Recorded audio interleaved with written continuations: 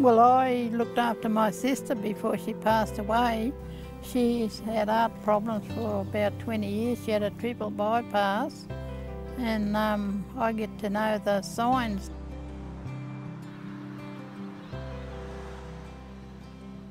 You know, the documentation says that, you know, if you've got pains in the chest or pains up your left arm or nauseous, yes, they are signs and symptoms of a heart attack, but there's other things that you need to be mindful of. I used to go to her house and she'd be vomiting or sweaty or tired, you know, lethargic.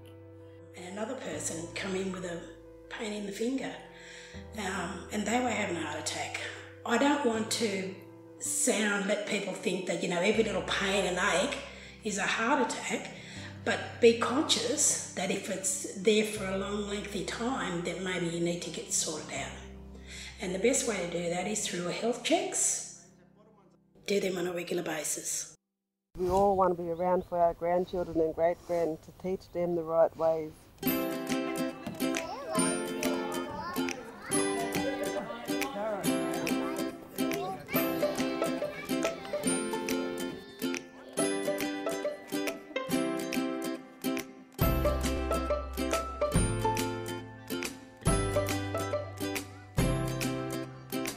I don't smoke, I don't drink, I do activities. I was brought up around that there, and I didn't want to do it, I don't like it, and I keep my kids away from it.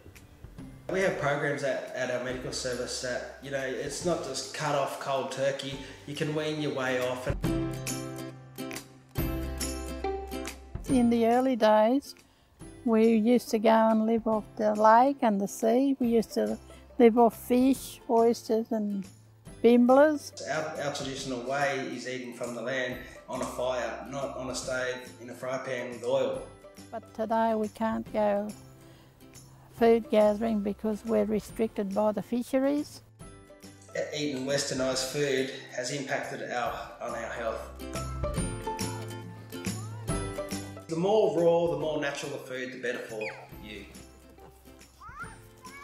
There's lots of things around that we can do, walk, exercise, go for a swim or... Well, a healthy heart to me means a healthy life. So if we can keep our heart in check, we can keep our life in check and live a bit longer.